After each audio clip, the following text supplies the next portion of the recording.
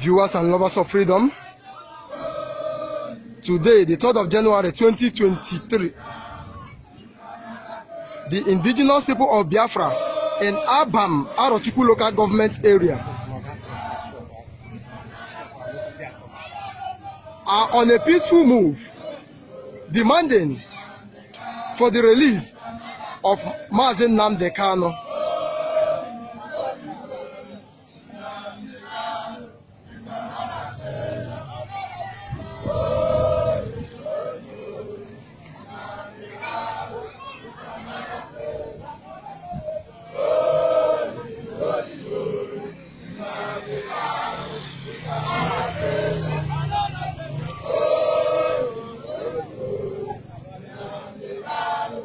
Viewers worldwide, today, the 3rd of January 2023, the IPOB, ably led by Mazi Nnamdi Kanu and her Directorate of State in Arochukwu local government, are on a peaceful protest demanding for the release of Mazi Nnamdi Kanu.